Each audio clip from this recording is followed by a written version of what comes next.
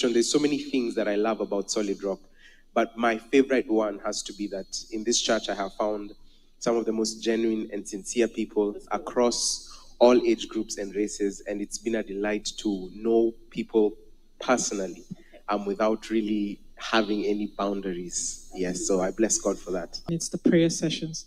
So both in the upper room and the prayers on Monday, I find out that we're not just praying for ourselves, we're praying for so many things, and I always look forward to coming back again because the testimonies last Sunday was mind-blowing. You know, someone we didn't know, prayers were made for her. Then on Monday, we joined prayers again. We were praying for someone else that they met at the beach.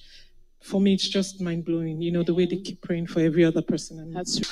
I thought she was going to say the worship team, but it's okay. I thought you would say the worship, but yes, it's okay. The worship team. So you really look forward to tea and coffee after service, yes or no?